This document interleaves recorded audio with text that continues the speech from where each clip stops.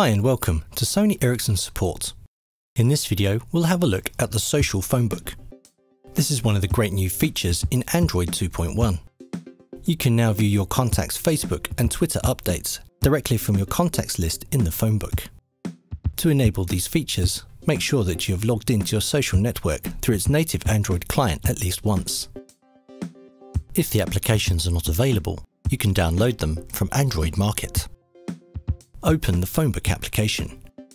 Press the menu key and select Settings. Tap Accounts and Sync. To have your social network updates automatically sync, you have to do the following. Make sure that Auto Sync is checked. In the Manage Accounts section, select the service you want and make sure that Sync Contacts is checked. To set which type of status updates you wish to display, go back to the Settings page and tap Show Status Updates. In the status view, choose which updates to display. These include updates from Timescape. Now when you view a contact that uses the same social network, you'll see their status updates directly in the contact information.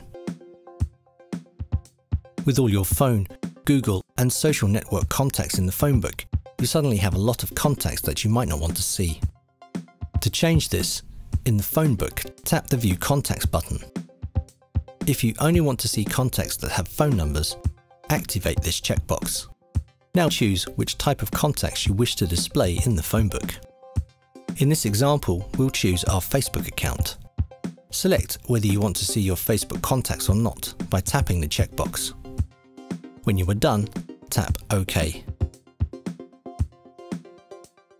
If a contact shares the same name as its social network counterpart, the phone will automatically try to merge them into one contact. However, sometimes people use other names on social networks.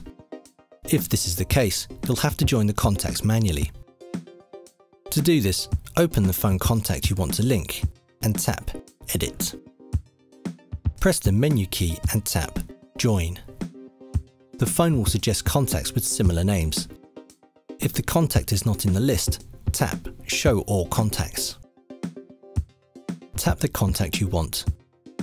Confirm that the contacts are the same person by tapping OK. If you find that your phone contact is linked with the wrong social network contact, you can also split them up. Select a contact in your phone book. Tap Edit.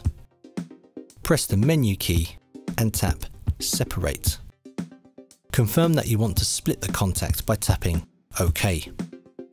You can now join the correct contacts. Thank you for taking the time to view this film.